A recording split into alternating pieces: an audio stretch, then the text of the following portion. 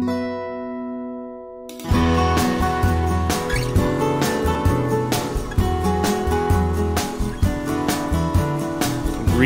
and salutations. Welcome to Life and Books and Everything as we begin a new season here in the first month of 2022. I'm your host, Kevin DeYoung. Good to be with you. And at the outset, let me do a couple of housekeeping announcements, more than housekeeping, some important tweaks to the podcast for this new episode. Not this episode, but this season. This podcast began during the pandemic as Justin, Taylor, Colin Hansen, and myself were talking, and then I had the idea, well, we're talking all the time. Maybe it would be fun for us and possibly beneficial for others if we talked and let other people listen in. And as the podcast developed, and I think it's grown, I hope, and have listeners, and we've had interviews. It's taken a little different shape with a lot of interviews, which I like to do. And one of the things, however, that's difficult with interviews is lining up all of the moving parts. And so you may have even noticed from last season that Colin and Justin were in and out as it worked in their schedule. So it's not a major change from last season. But just to say at the outset of this season that what you're going to find is a little bit more of Life and Books and Everything hosted by Kevin DeYoung with occasional special guests, Colin and Justin. You can send all of your angry letters for that. There's no blood feud between us, among us. It was very difficult to coordinate our three schedules anyways, and then to line up interviews. So we have booked several times throughout this season to have Colin and Justin on. So you will still hear the three of us bantering and talking about Midwestern cuisine and Big Ten sports. But most of the other episodes will be me interviewing various guests. So whether that's good news or bad news, that is the news. And that's how we're progressing with this season. And I'm really excited for the guests that we have lined up over the next 10 or 12 episodes. And roughly the cadence will be about every other week. Hey, you have lots of other things in your life. You are not in desperate need to hear another podcast or hear from me every week or every day. So about every other week. I am very glad to say that the podcast is still sponsored by Crossway. Really grateful to work with them on a number of projects and to have them sponsoring this particular episode. I want to mention Sam Storm's new book, A Dozen Things God Did With Your Sin and 3 Things He'll Never Do. This came out just a week ago. So Sam talks about what God will never do, such as counting our sins against us, and then walks through the Bible's teaching and how we as believers can experience freedom and joy and peace and knowing what God has done. So you can pick up a copy of that wherever books are sold or visit crossway.org. And if you go to crossway.org/plus, you can find out how you can get 30% off with a Crossway Plus account. So thank you, Crossway, for sponsoring Life and Books and Everything. My guest for today is someone that I've gotten to know well-ish over the past few months as we've communicated a lot online and by text, and I'm sure we've met before, I think, but we haven't properly, got to, I won't say have a beer because I actually don't drink beer, and Andrew's a Baptist, so he may not either, but whatever we would do to have a proper chin wag in person. Anyways, my guest this episode is Andrew Walker. Andrew, welcome to the program. Hey, Kevin, it's great to be with you. And I actually, as I'm sitting here thinking about it, we were on a panel together with at CBMW at the Gospel Coalition in 2016, perhaps. That was a different world. Yeah, different world. The world has changed. We have hung out before, but I guess we're becoming friends-ish. Yeah. Yes. So. No, it's very good. It's been great.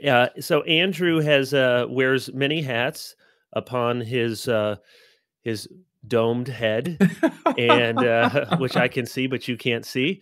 And so he works now. His newest gig is managing editor of World Opinions, and should check that out. And I'm one of the columnists for that. Andrew's doing a great job there, and he works full-time job at the Southern Baptist Theological Seminary. Andrew, tell us a little bit about yourself. Give us some of your background, your education, your family, and how many jobs you have now. Yeah, sure. Thanks, Kevin. I grew up a Midwestern kid in central Illinois, and felt a call to ministry when I was 18, was converted when I was 15. And when you're 18 and you feel a call to ministry, you think that automatically means the pastorate. And so I was kind of wrestling in undergrad when I went to Southwest Baptist University and did a degree in religion and biblical studies, and was still wrestling with the pastorate and what that meant for me, and really loved the academic side of things and had some, I guess, mild or moderate success in it, and thought, man, this could be fun to study theology and the Bible professionally. And so then went off to Southern Seminary for my MDiv, and then again was still wrestling with academia, the pastorate. Also, at the same time, I've always loved public policy, culture, ethics, religion, kind of the confluence of how all of these things interact in the public square. And a job kind of fell into my lap out of seminary to go work for an organization here in Kentucky that was kind of a Christian public policy type organization. And so got involved doing that, loved it. And then from there went to the Heritage Foundation and worked on marriage, life, religious liberty issues. And then from there went to the Ethics and Religious Liberty Commission for 6 years, worked on my PhD while I was there, and had an opportunity to come to Southern, and took that opportunity, moved up here 6 weeks before COVID hit. So I had this mid-career change.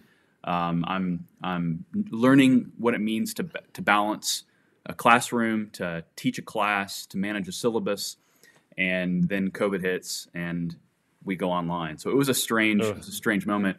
But yeah, love what I do here at Southern. I teach ethics, and we don't have a formal public theology program, but we have some public theology-oriented classes that I also teach as well. And so I just love it. I get to talk about the interaction of Christian faith with the world around us, and to be paid to do that and to teach is just a blessing that I can't take for granted. Been married for 15 years, and my wife Christian, and we have 3 daughters. And my wife's a kindergarten teacher here in Louisville at our classical Christian school where our kids go. And I'm a member of Highview Baptist Church, where I teach kind of a young adult class.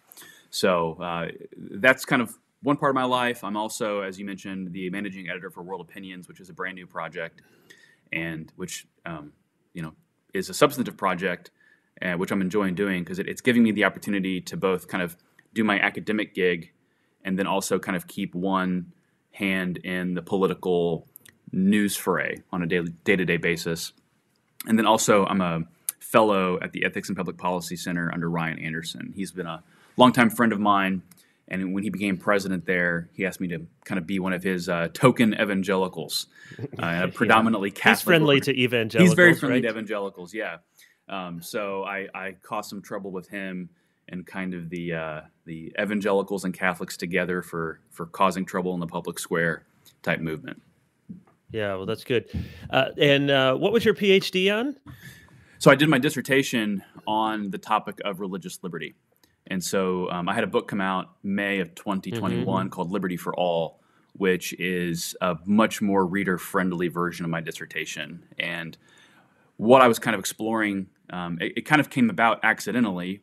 Obviously, I was working at the Ethics and Religious Liberty at the time, and so did a paper on religious liberty and was really exploring how 20th century Protestants had conceived of religious liberty, and really noticed kind of a lacuna in the literature that there were really no evangelical arguments to ground religious liberty in kind of distinctly systematic biblical categories. And so I kind of set forth from that to kind of put up in skeletal framework form, how should we think of religious liberty as evangelicals? And is there anything intrinsic to the DNA of Christianity itself that births something like religious liberty? And when you go and study the historical record, religious liberty comes about from Christian thought. Tertullian, Lactantius, early church, there are formulations or permutations of religious liberty, not like how we might conceive of it today, but the idea that individuals should be free at the level of their conscience and therefore uncoerced, that really does come about from Christianity. And so I think that the religious liberty is not merely a social construct. It's something that does flow out of our Christian faith, but it's also something that we've refined as Christianity has interacted in the world around it. Do you find that, and we're going to get to, just so our listeners know, the main thing that Andrew and I are going to talk about in a bit is natural law and natural theology. It's an interest of both of ours, and Andrew's doing some work on that and has written some things on it, and it's an important topic, and it continues to be relevant for contemporary discussions, and there's a lot being written about it. So we're going to get there in just a moment, but I want to follow up on something you just said about religious liberty flowing out of Christian convictions. Do you sense that among, let's just call them conservative Christians, that religious liberty itself is being questioned? We think of the people that don't want to give evangelical Christians liberty of conscience when it comes to issues of sex or gender or marriage.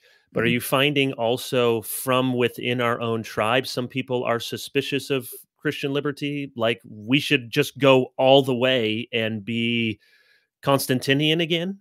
Yeah, I think actually, I wouldn't have said this 3 or 4 years ago, but I think that there definitely is a growing antipathy to religious liberty in conservative Protestant circles. And let me say, a lot of the concerns that kind of the Christian Reconstructionist, theonomist, kind of Protestant integralist crowd has, as far as their critiques concerning Western culture, I share a ton of those critiques. I don't think the solution then is to completely jettison or bypass the basic liberty structure that we've established in kind of American context.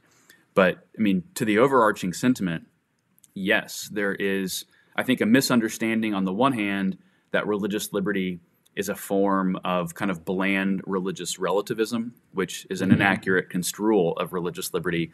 But then I think at the pragmatic level, there's an attitude that says, in an ideal society, religious liberty would be good, but we're no longer in that ideal society. And religious liberty is now inviting in all of these cultural pathologies under the rubric of liberty. And so there's, in conservative Protestant circles right now, there is a big debate about what is liberty.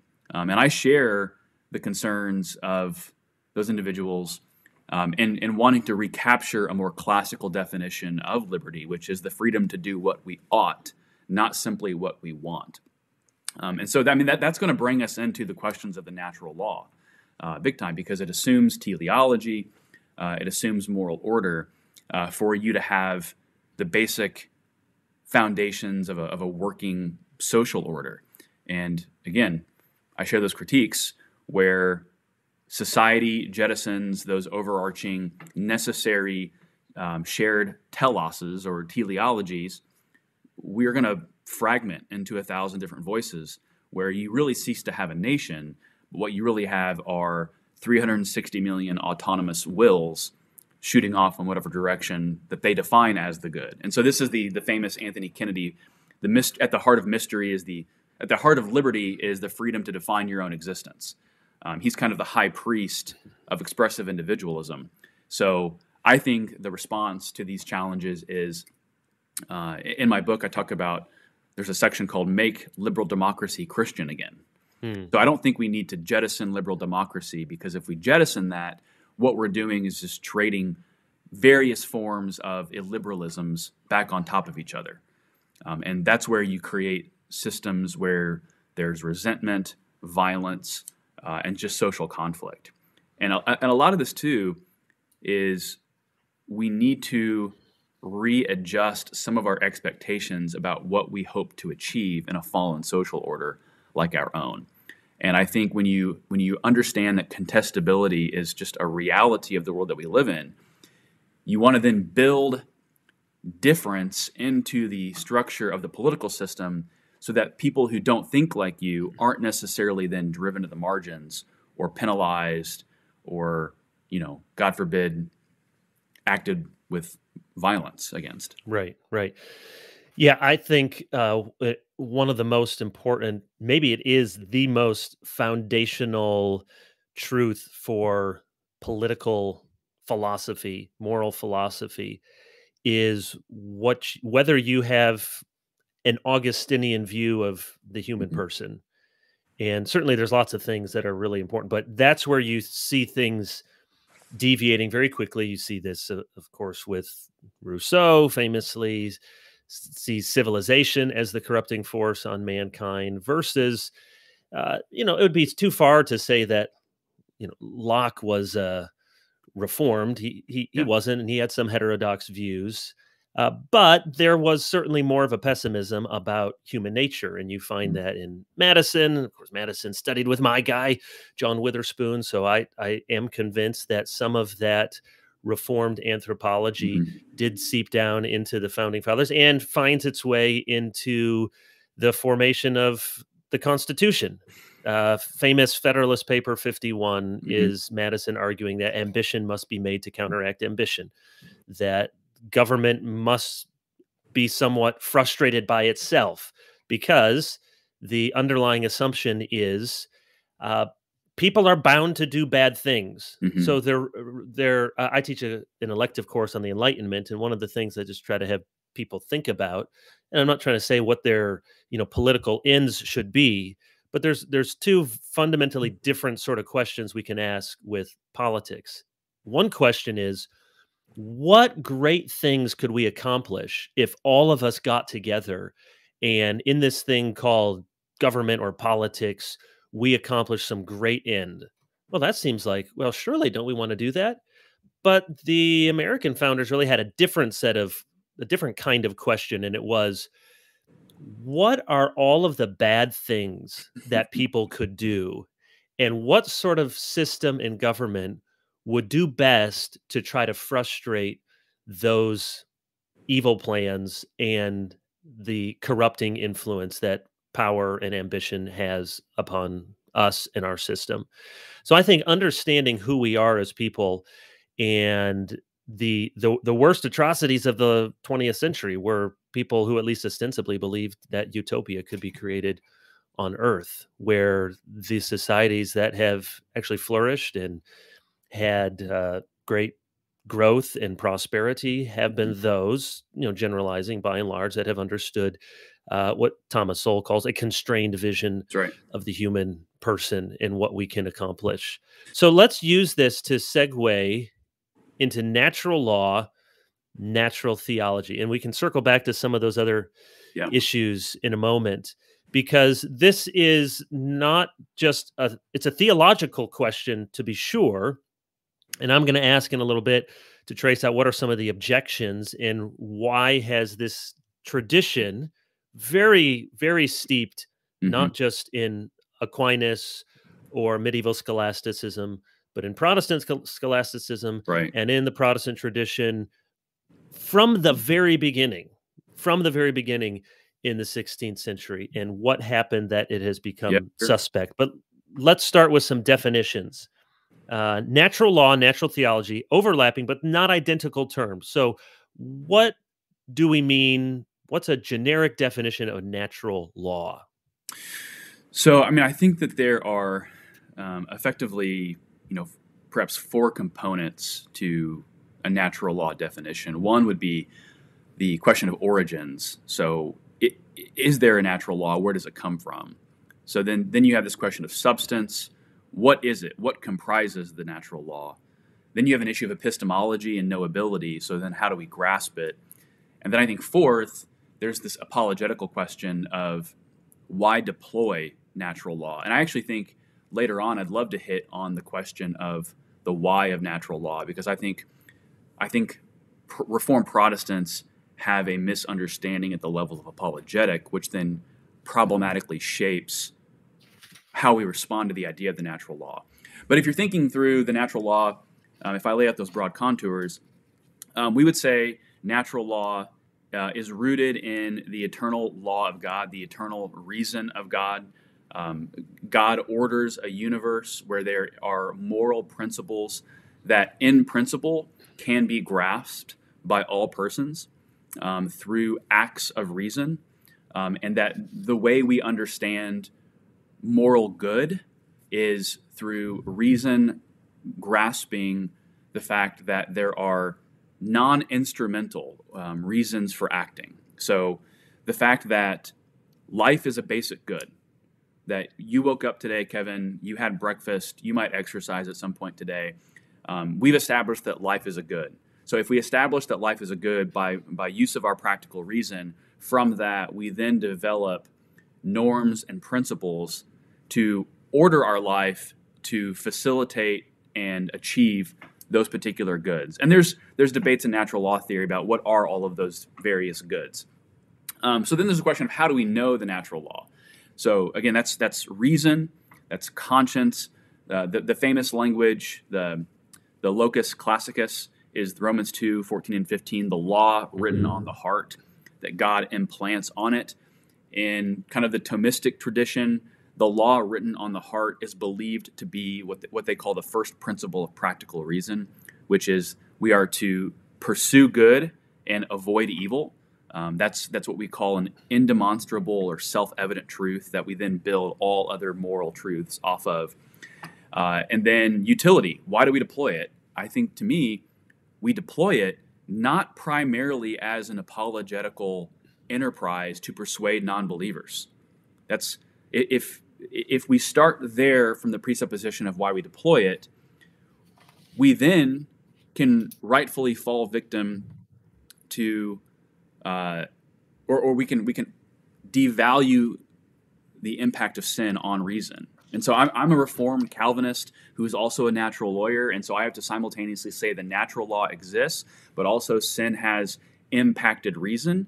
But I think the way that some Calvinists talk about reason and the natural law is we don't talk about it in very clear categories.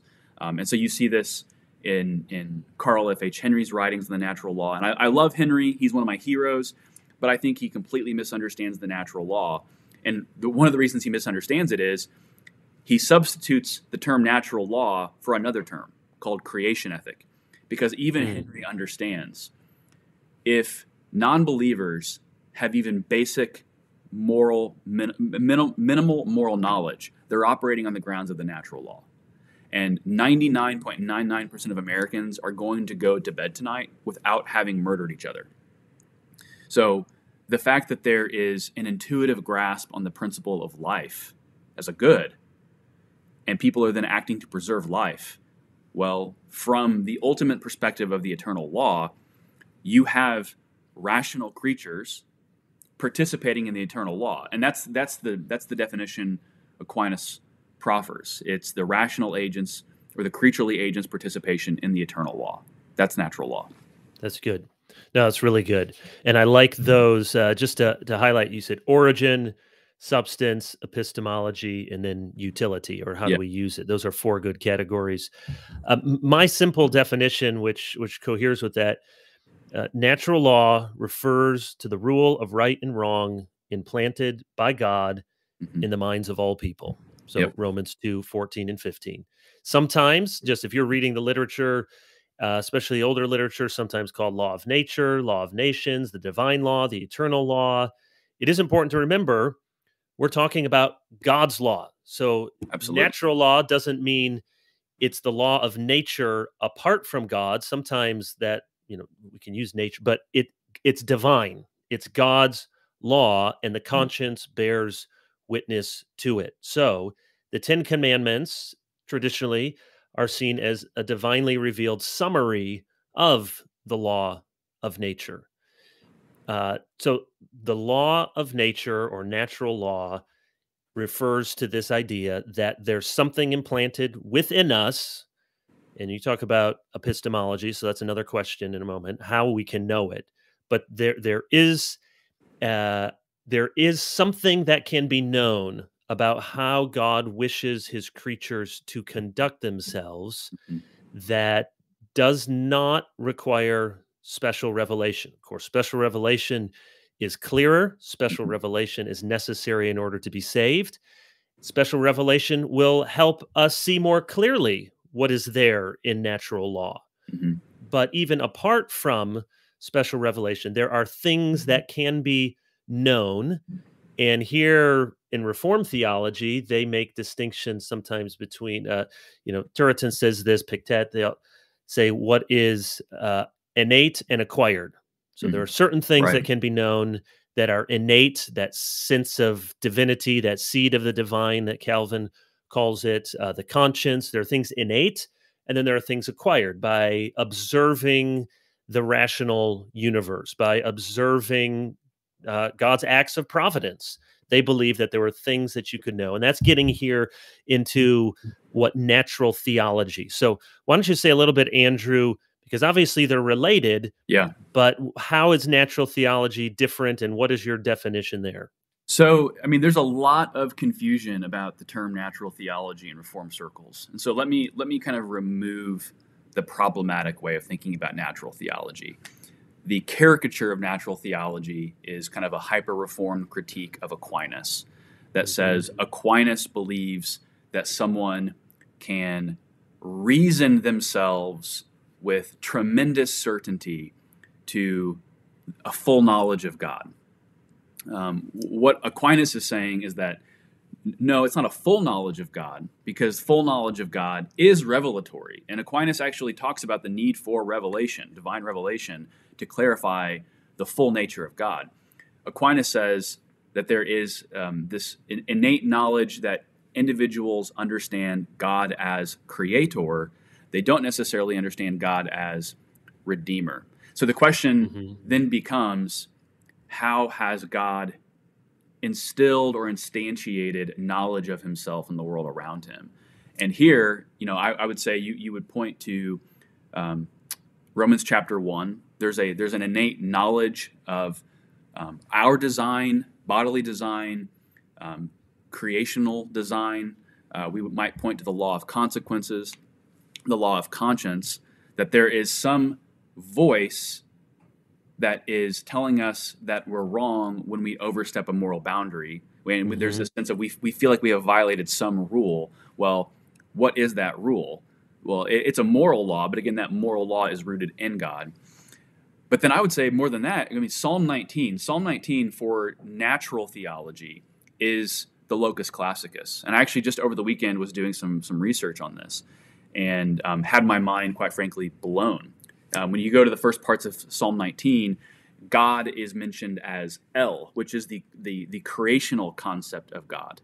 And then in the latter part of Psalm 19, it's the covenantal name of God, Yahweh. And so when the psalmist David is talking about creation, he's saying that creation pours forth divine speech. It pours forth design.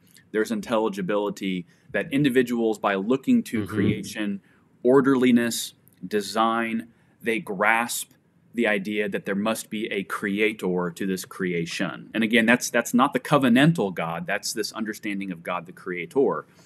You go down sequentially in Psalm 19, it begins to get more particularized and narrow, that the psalmist understands that this creator God is the God who gave the law, the divine revelation that particularizes and offers granular detail on the fullness of that law to Israel. Israel is then that divine carrier of God's divine law. And then in the last part of Psalm 19, David is referring to the law's impact on himself.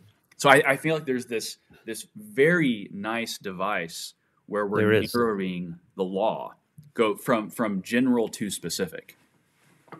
Yeah, and theologians will sometimes, and you mentioned it there, the two things, that by natural theology, one can know that there is a creator, Romans 1, and you can know his eternal power and divine attributes. And depending on which Reformed theologian you read, some of them, like Benedict Pictet, he gives quite a lengthy paragraph of all the things he thinks we can know. Sure. Others have a shorter list.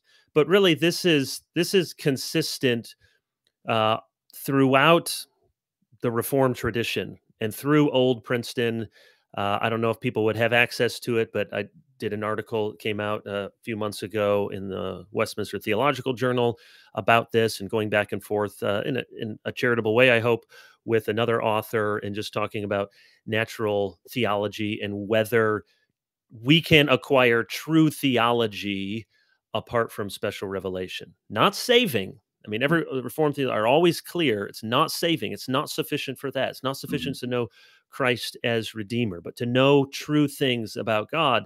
And your point about Aquinas is really important, because that's often well, you're a closet Roman Catholic because you said something nice about Aquinas. No, actually, if you go back and read, the famous 5 proofs or 5 ways, that's what Aquinas is often known for in our circles, the proofs for God's existence. He calls them 5 ways, and he actually starts with Exodus 3:14. I am the God I am that I am. So Aquinas doesn't argue that, all right, I'm sort of Rene Descartes style, who of course is later. I'm just going to think myself empty, and now I'm going to build my way up to believe and know that there's a God, and I can convince you a God, and that there's a God, and that it's the Christian God. No, he says God is self-existent. God is that he is. But here are 5 ways. Now, you could argue philosophically, are those still convincing ways or not? I think there's some are better than others. But Turretin, for example, really the high point of Reformed, post-Reformation Reformed dogmatics, he has his own 4 proofs for the existence of God, which are quite similar to Aquinas's. William Shedd, into the 19th century, has 5 principal arguments for God's existence. So none of these theologians were thinking, we have emptied ourselves and now we start by reason alone and we work up to the Christian faith. Well, and go ahead. I'd like to speak to that, because I mean, the question we ought to ask as Reformed Protestants is not, did Aquinas say it, therefore it's suspect. The question is, does Scripture reveal this? And yes, I mean, to your point, and what I try to tell my classes till I'm blue in the face, is Reformed rejection of natural law is a 20th century phenomenon. But prior to that, it's everywhere in the Reformed tradition, speaking to this reality that man has some type of innate knowledge. Calvin refers to it as the sensus divinatus. Right. But then you go look in Scripture, and I'm telling you, when you go looking for the natural law in Scripture, it then begins to show up everywhere. So in Deuteronomy chapter 4, there's language about God gave Israel the statutes of the law that is good, but then it says in verse 6 or 7 of chapter 4 that the nations will see that the Lord is good and that his law is good. Well, that presupposes that the surrounding nations have legitimate moral knowledge to know that the law is actually good and that what Israel testifies to is actually good. You go to Abimelech in Genesis chapter 20. He says to Abraham, "Why have you done things that ought not be done?" How does a pagan king understand that some type of principle of justice has been violated? And that's what we're getting to with natural theology. Yeah, Archibald Alexander, the Genesis there of Old Princeton, first professor, says natural theology, quote, consists in the knowledge of those truths concerning the being and attributes of God, the principles of human duty, and the expectation of a future state derived from reason alone. And many of these theologians, you're absolutely right.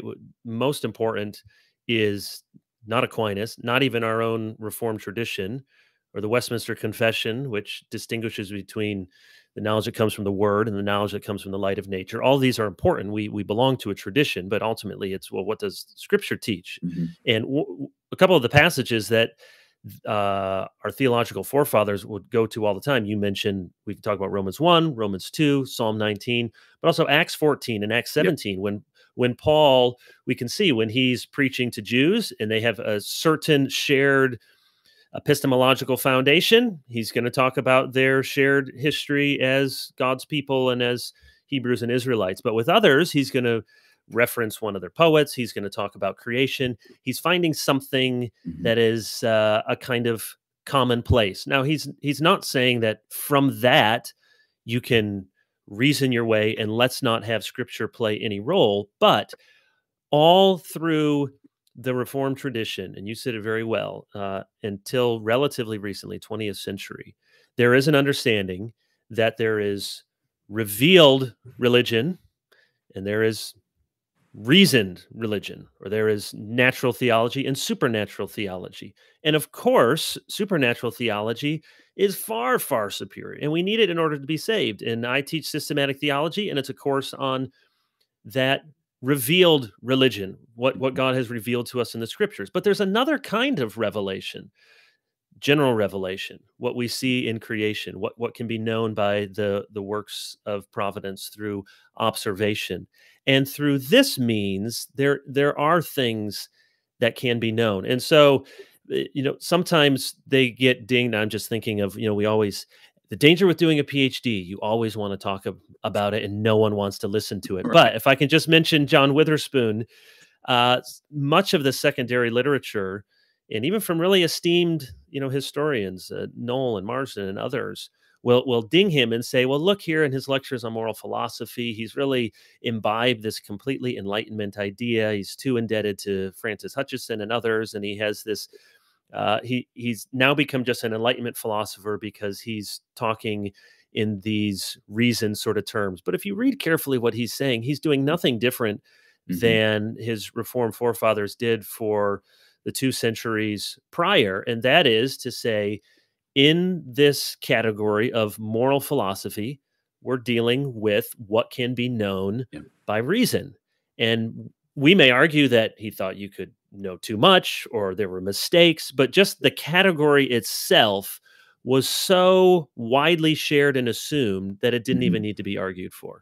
So something that was pointed out to me, and I forget where I read it now at this point because it all bleeds together, but something I read one time pointed out that when Paul is indicting the audience in Romans chapter 1, he's not indicting them for how little they know. He's indicting them for how much they know. So there is that innate knowledge. But then obviously there's this, they suppress the truth in unrighteousness.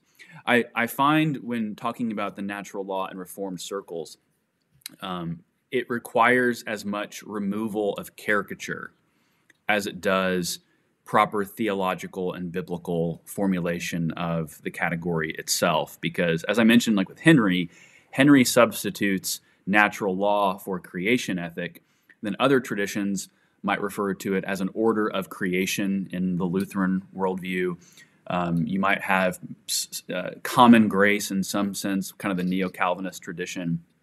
And then general revelation as well. So I mean, there's a whole swirling subset of terms that are all dancing around this notion that innate moral knowledge exists. And a lot of the reason that people don't like the natural law is because they just associate it with Roman Catholicism. And in fact, I almost did my dissertation on Carl Henry and the natural law, and then kind of as I was considering it, didn't think that there was enough there to do a full dissertation on. But in the process, I had a conversation with Dr. Richard Land, who was a close friend of Dr. Henry. And I said to Dr. Land at a meeting one time, I said, Dr. Land, I've been reading Henry on the natural law, and Dr. Land, by the way, is pro-natural law. And I said, it's as I'm seeing Henry is making arguments for the natural law without using the terminology of natural law. And Dr. Land bellowed in his classical big laughter, and he said, well, of course that's the case.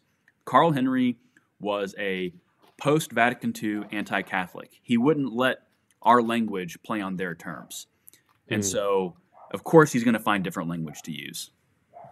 All right, let's transition our discussion just a little bit. And we've already hinted at some of the objections that people may have to using natural law or arguing according to natural theology.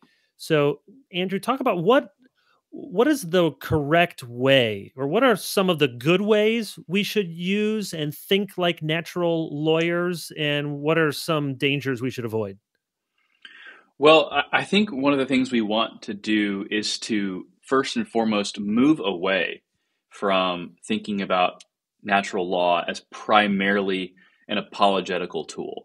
It's never less than an apologetical tool, but it's something more than that. And I think when we talk about this, how we conceive of it and frame it up is really, really important, because I find in my circles that I move in, when you hear natural law, you often think about, oh, well, this is how we convince non-believers to become persuaded by our public ethics.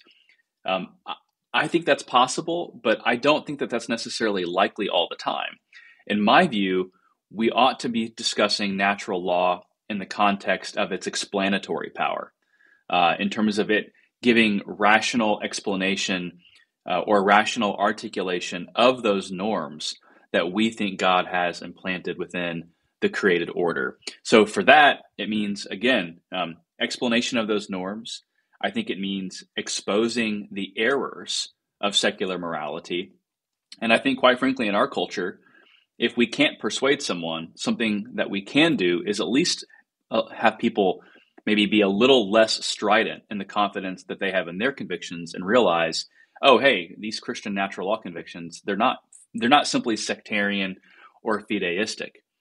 And then honestly, it's an issue of discipleship. If we're thinking about, in this context that we're in right now in this culture, around issues of gender and sexuality, I don't know how our people in the pews can have conversations with people in their workspace without having to employ categories adjacent to the natural law, which means before they are engaging in those conversations outside, there has to be catechesis within. So that means them understanding that there's a relationship between general revelation and special revelation, and that when the Bible is giving a portrait of what it means to be male and female, we go to Genesis chapter 1, and we see that God made male and female in his image. And so tied to that image then is the ability for them to reproduce. So male and female, he made them in his image.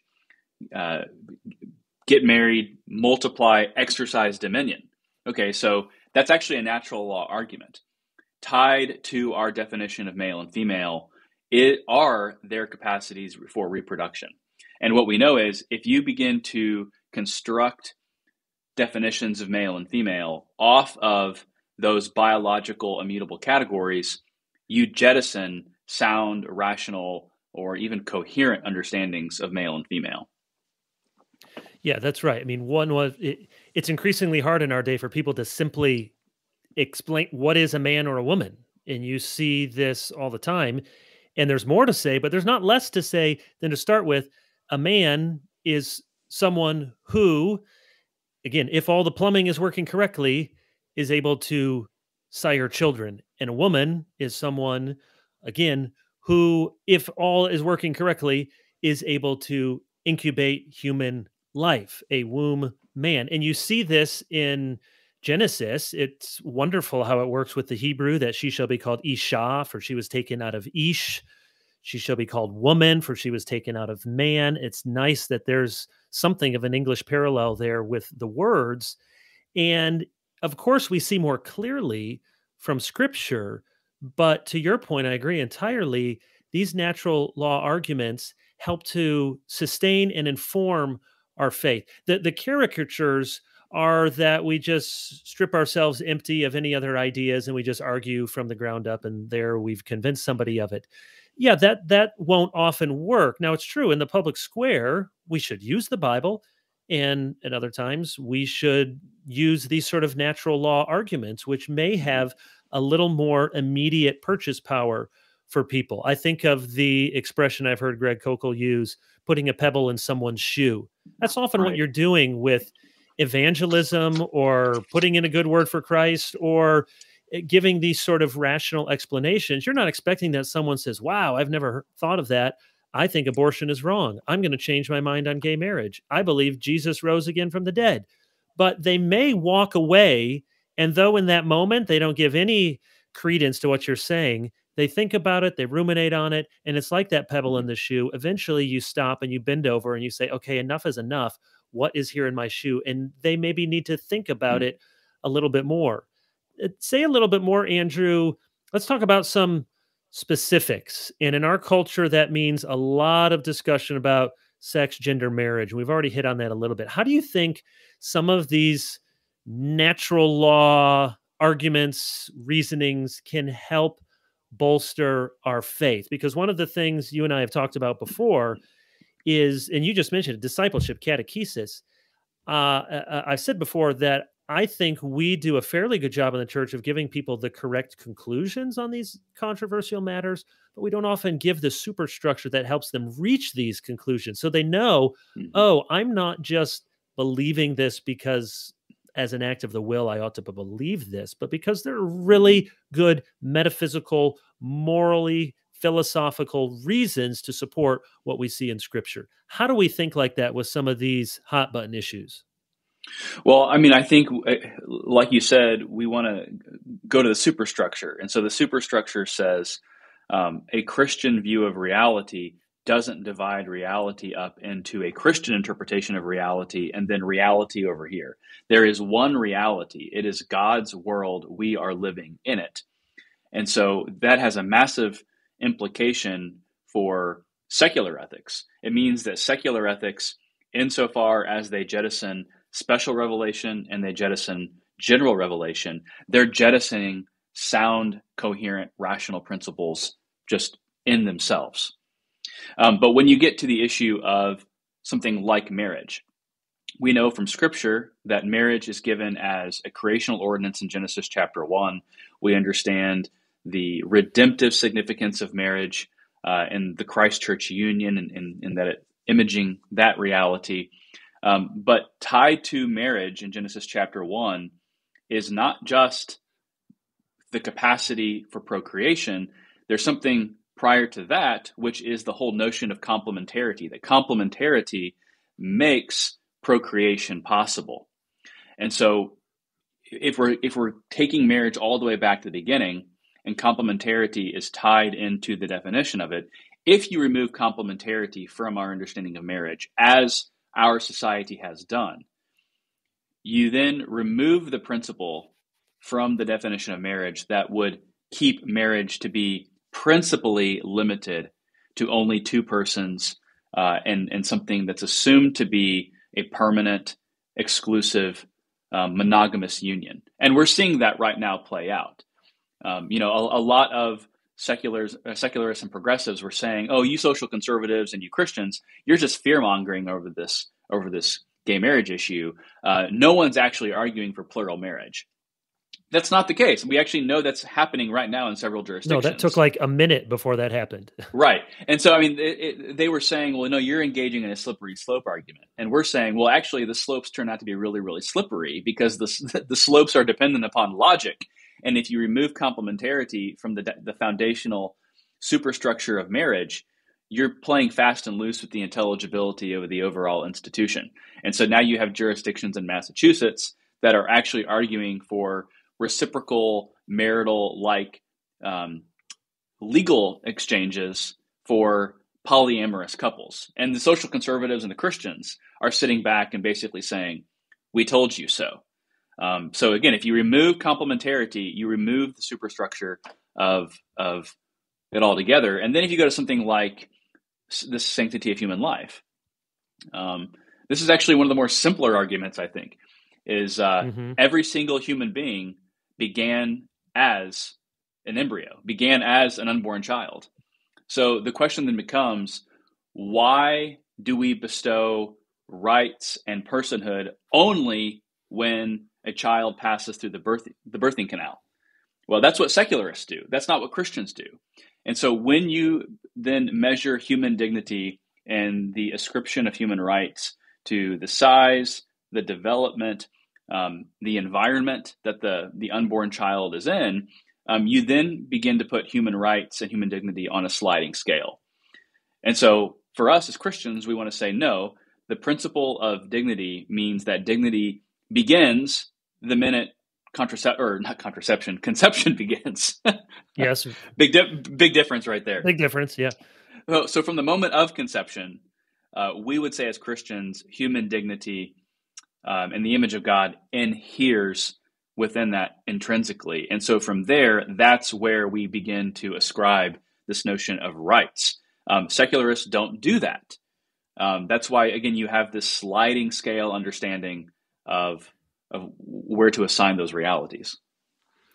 Yeah, and that's so right, because we are biologically, organically the same being that we were from that moment when the sperm penetrates the egg, That's and right. personhood adheres there. That's makes the most sense with biology. Now, that's a religious claim, you could say, on one level, but it's also a biological, philosophical claim. And you talk about marriage too.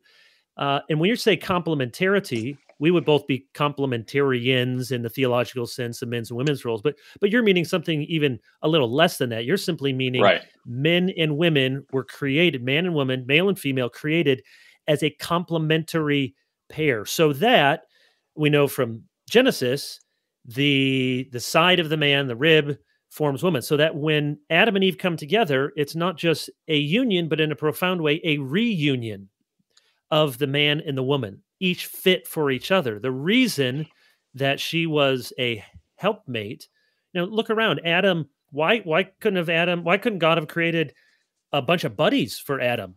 A lot of guys would say, I'd love just a man cave with a bunch of buddies. Why couldn't he have had companionship with a golden retriever, man's best friend? No, it was because it wasn't chiefly companionship, but that's special. That's, wonderful. But the woman was a helpmate for the husband because only the man with the woman could fulfill that creation mandate you talked about. That is to be fruitful and multiply and have dominion over the earth. So you think about a conjugal view of marriage. Marriage is that arrangement by which human life is formed. What does it mean to have a one flesh union? Why is it that when you hold hands with someone, that's doesn't constitute marriage, or you give somebody a wet willy, or you stick their finger up their nose? We don't think that's a one flesh union. Why? Because a one flesh union is emotionally, biologically one with a telos, meaning it comes together for a biological function. That's not all marriage is, but you don't have marriage without the two sorts of persons who, again, if all of the plumbing were working, form that sort of one flesh union. That's what it is. Yeah, I affirm absolutely all of that. So we go from gender, sexuality, the issue of human dignity, and I've mentioned human rights already, but you can't get at a coherent understanding of human rights, which everyone wants to believe in and subscribe to in our society. You can't get to a clear, principled, and viable doctrine of human rights apart from the natural law. And again, we would say that's a natural law rooted in the eternal law. There's a famous quote from one of the drafting members who wrote the Universal Declaration on Human Rights from the UN in 1948. And one of the drafting committee members said to a journalist, "We are unanimous about these rights on the condition that no one asks why." And I think that's honestly one of the most telling quotes that society can admit about itself. Again, that speaks to the universality of the natural law. There's this longing for wholeness, there's a longing for justice, there's a longing for truth. We would say that is a facet of natural theology, but Christianity goes one step further and says, in much the same way that Paul does in Acts 17, this longing for rights to the unknown deistic social justice God of human rights. Christians say that God has become flesh. His name is Jesus Christ. And so that's why we always want to go back to this reality that special revelation and general revelation are not at odds. Special revelation particularizes and makes more granular the universal longing for rights and justice. And think about 1 Corinthians 11, and admittedly, there's some cultural element to it. That's what makes these discussions difficult at times. But when Paul says, "Does not nature itself teach you that it is shameful for a woman to pray with her head uncovered. We can talk about what exactly was the covering, and it was some sort of symbolic representation in that culture of masculinity and femininity and of proper sexual discretion. But Paul uses an argument to say nature teaches us something. A lot of people talk ill about the so-called gag reflex or the yuck reflex, and that's true. That can be overdone and it's not foolproof. But there is something that Paul is saying. Nature teaches you that the confusion of male for female, that's the underlying argument, that itself is shameful. Now, yes, it's true. Culture is at times going to give us what some of those cues look like, but we're kidding ourselves. Even with the explosion of the people identifying as trans, we're kidding ourselves if we don't think there's still a sense we have of men are not women and women are not men. Because when Bruce Jenner wants to become Caitlyn Jenner, he doesn't just walk out looking like Bruce Jenner.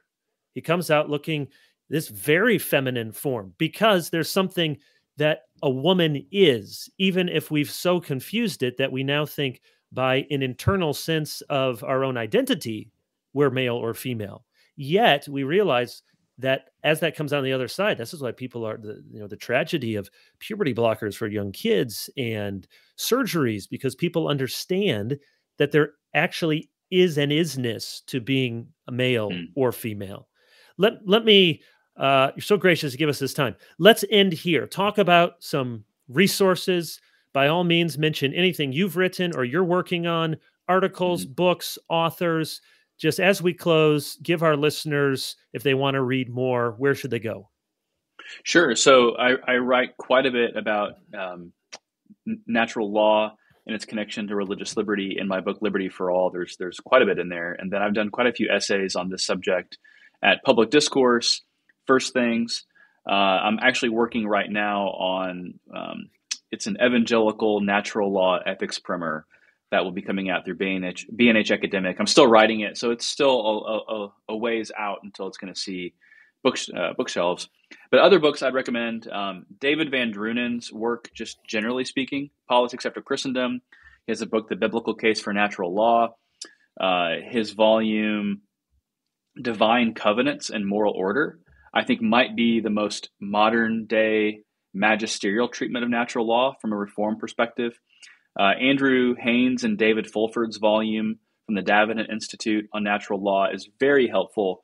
Any work by Jay Budichevsky, I would also encourage you to pick up. And then the works of Robert George, whether that's generic articles you can find of his online or his more popular volumes like Clash of Orthodoxies, or his more technical volumes like In Defense of the Natural Law. They take some time to get through because they're academic, but they are accessible.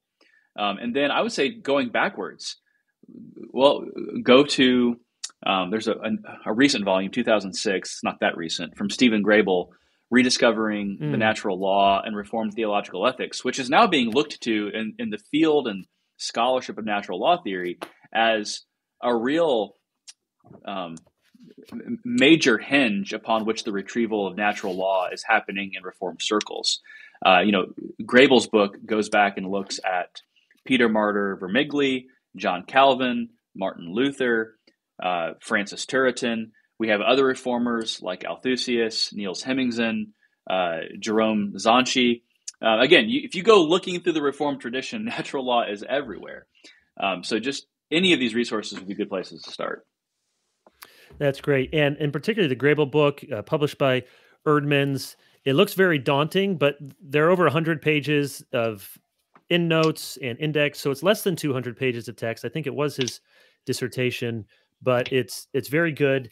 The new book, did you mention Natural Theology, A Biblical and Historical Introduction and Defense by David Haynes, also Davenant Guides. David teaches philosophy and theology at Bethlehem College and Seminary. So this is one of my top 10 books of last year. Very readable and good survey of the biblical defense and historical introduction. And then also you mentioned earlier, just in passing, Niels Hemmingsen on the law of nature, a demonstrative method. So this is an older 16th century Lutheran work. So it's It's not easy reading, but whenever we can, to go back to these earlier sources, we're well served. And thanks to E.J. Hutchinson, Corey Moss, both professors at Hillsdale, who put this out, translated, edited, introduced, and they're doing good work. Just one other book, and you can get this relatively inexpensively on Amazon or elsewhere: Moral Philosophy in 18th Century Britain, God, Self, and Other by Colin Haidt. That's a new book that talks a lot about the natural law tradition. And someone we haven't mentioned yet, Samuel Puffendorf, one of the great names of moral philosophy. Everyone was working from Puffendorfian assumptions after Puffendorf, whether to tweak it or to continue it. But there's very much this natural law assumption, both Protestant and Catholic. And it comes down in really important ways to the American founding. So there's lots of good stuff out there, and encourage people to look for your stuff, to read your articles, to Google Andrew Walker and natural law. And Robbie George, of course, is usually very good and readable as well. Andrew, thank you so much for being here, and looking forward to continuing the conversation in person and maybe having you back. So until next time, all of our loyal listeners, glorify God, enjoy Him forever, and read a good book.